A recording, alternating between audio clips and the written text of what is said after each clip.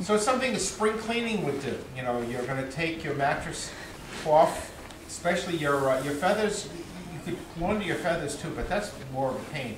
Take the straw out and just dump it in your backyard, and then beat this really, because it's really dusty and dirty, and then wash it, and then stuff it with fresh straw for the summertime. And the straw was cooler to sleep on than the feathers. The feathers, a lot of people would just do it, sleep on in the summertime, in the wintertime. Now some people just slept on feathers summer, fall, winter, spring. They didn't change it, but you know, some people, if you want to be